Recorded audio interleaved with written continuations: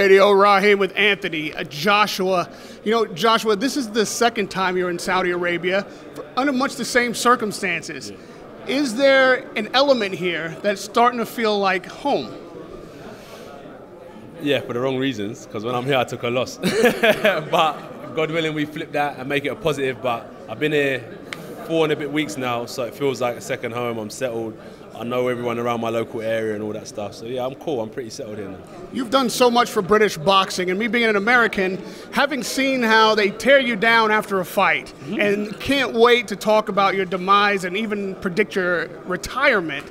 How does that feel to you? And is there an element of disrespect in that from media and some of your countrymen? No, because like in sports, the standard is that high.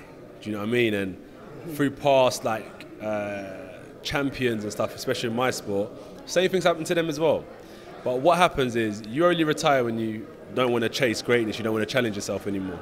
So if you're asking me like where I'm at, I'm still chasing a goal. Do you know what I'm saying? I got a goal set on Saturday night, and I got a goal beyond that as well. So I'm far from thinking about it's time to finish, but it's entertainment. As long as people want to watch, then I'll always be willing to fight. You know, there's a ton of pop psychologists in boxing, and Usyk, Usyk has given the rights to his countrymen. Obviously, his country's at war. He had participated in the effort. Yeah. The fire that burns inside you, people are talking about him, but not about you and what brings you into the ring.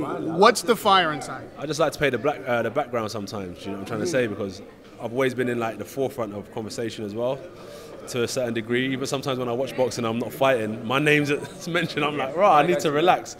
But for him, it's good. Like, he needs that fire, and I respect everyone in Ukraine. My heart goes out to them for real.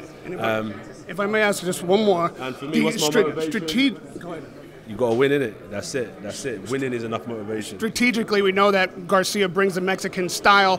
The criticism, even as you said, you would have liked to be more aggressive and box less. After the fight, you said you would have liked to be more aggressive. You're giving me them quotes now, yeah, them statements. Right. Look, that's what would have won the fight. It's not aggression. Don't mean like swing with like windmills. You got to be. It's about competition. You've got to compete.